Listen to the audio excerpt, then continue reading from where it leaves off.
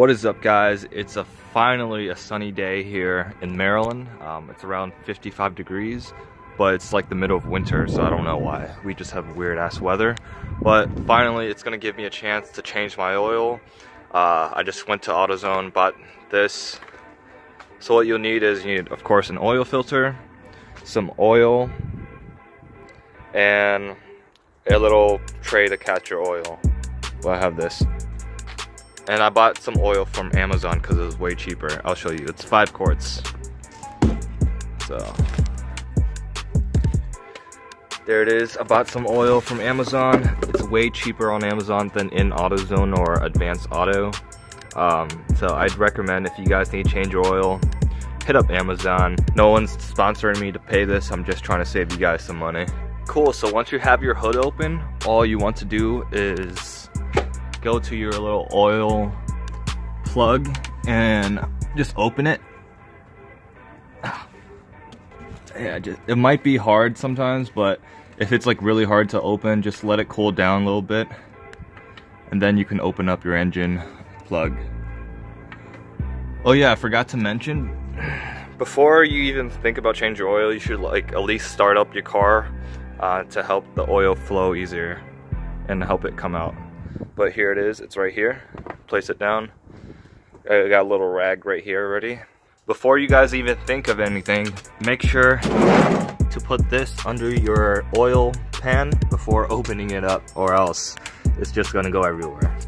So you're also going to want to have like a little towel, or like what I have, a spare t-shirt, just in case the oil spills. You have something to wipe it up with. So if you have a Jeep TJ like mine, you're gonna want to get a 16mm socket. Make sure it's on the setting where it's loosening up the bolt, not tightening it. So here is how it looks underneath the Jeep. That is the bolt that you're gonna be untightening, and the tray is right here to catch it when I open it, and here is the socket. Alright, so it might be tight at first, so you're going to want to have 2 hands. Once you break the bolt from the tightness, you can literally just unscrew it, or you should be able to just unscrew it by hand. If you can't do that, then something's wrong. So let me just open this, and then you can see the oil literally spill everywhere. I won't be able to catch it, so I'm just going to unscrew it like this, and the bolt's going to fall down on here. You guys are going to see the oil just go everywhere. Here's another tip, try not to do it in like a windy area, or the oil's literally gonna fly everywhere.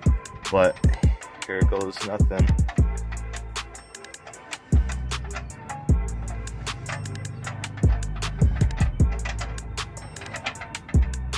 There you go.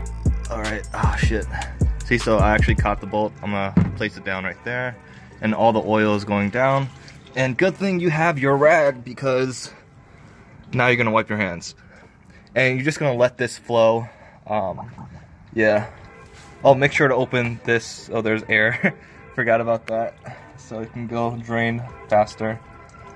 But yeah, I'll just let this sit. Look how black this is. Oh my god. Yeah, it's been overdue. I was supposed to change my oil earlier, but it was really cold, so I wasn't about changing my oil in like 15-degree weather. So I waited until it got to 55 like today, even though it's still winter. Yeah, but yeah, just wait the oil and let the oil drain all the way.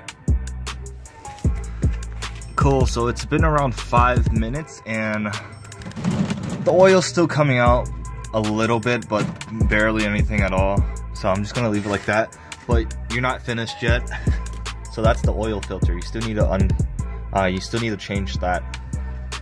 And it might be easier to just like unscrew it on the bottom a little bit, and then once you unscrew it like halfway, you go up top, then you unscrew it all the way. I hope that makes sense to you guys. So unscrew it 50% from the bottom because it's easier to get a hold of. Go on top and then unscrew it all the way. Alright guys, once you're done, you want to wipe it off first, then you want to screw this in, and then you just want to wipe it off once more. Make sure it's tight, but not too tight. So what I do is I just make sure it's hand tight. Don't go too crazy. So the next time you're gonna open it, you won't have big problems. So yeah, not too tight, guys. And now let's tackle the oil filter. Alright guys, so I just unscrewed that like 50% of the way, so I'm on top of the hood right now, and I'm just gonna do it by hand. So all you do is that. It's a really weird angle, I hate it myself. The oil's already bleeding out, as you can see the oil right there. Yeah, so I put the oil pan in the correct spot because it's dripping down. And let me just take this out. I'm like trying to film and hold the oil filter at the same time, but I managed to get it. And oh, holy shit, inside the oil filter is hot as shit. So here's the thing, I had this magnet on the bottom of this oil filter. I just took it off before I even decided to unscrew this, and I'll show you guys why I did that. But before anything, you're gonna want to get your oil filter, and then you just want to just literally flip it over and dump all the components so it drains in there. Alright, so the new oil filter is right here. The old oil filter is still draining down there. I'm just gonna let that drain a little bit more, but so I'm gonna take this out, show you guys. Yeah, I just got this brand because it was pretty cheap. It was the highest model of that brand. I got the Boss because I'm a boss, you know? So later, all I'm gonna do is I'm gonna take that filter, put it in here, then recycle that. So a while ago, I decided to buy a magnet from Home Depot. It's like a really strong magnet, and it fits perfectly on the filters.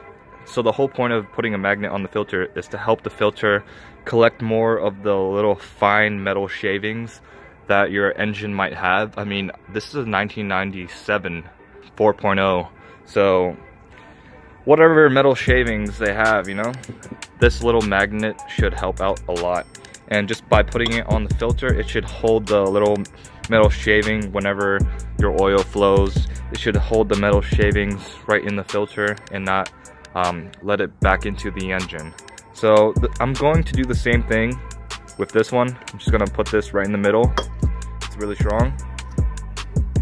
And before you do anything, you want to get fresh oil, and you just want to put it around the gasket and the insides, and then you could just put it back in there. So I'm gonna do that for you guys right now. Stick your little finger in. You gotta finger it. Not trying to be sexual, but that's what you gotta do. Then you gotta finger around this little hole right here, make sure it's lubed up, and then you want to finger the gasket. The reason why you want to finger the gasket and lube it up right here, one, because it's easier to put in. Two, it creates a seal. It creates a better seal, so you don't have any engine oil leaks.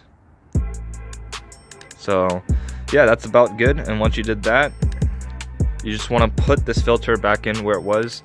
You want to hand tighten it. You don't want to go crazy with it either, because you want to be able to take it off once your next oil change is due.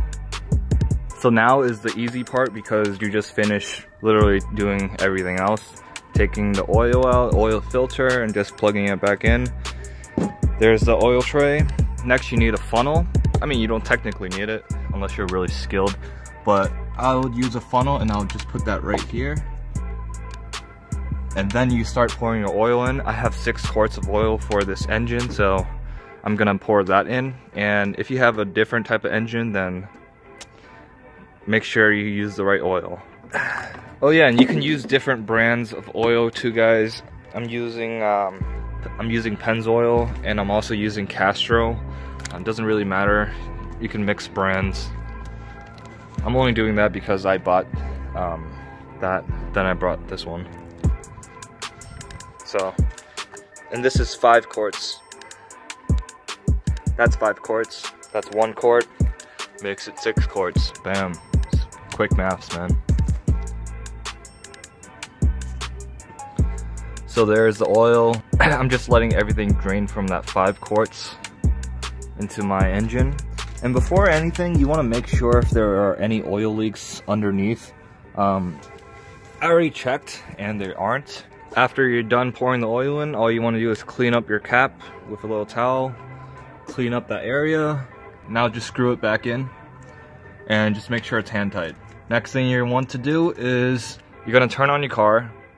Then you're going to let your engine idle for like a minute. And then you're gonna come out and check your dipstick and see if the oil is at the correct level. If it's at the correct level, then you're perfect. If it's not, then you probably added the wrong amount of oil. That's how you change your oil. It's pretty simple. Thanks for watching, guys. If you have any questions, hit me up.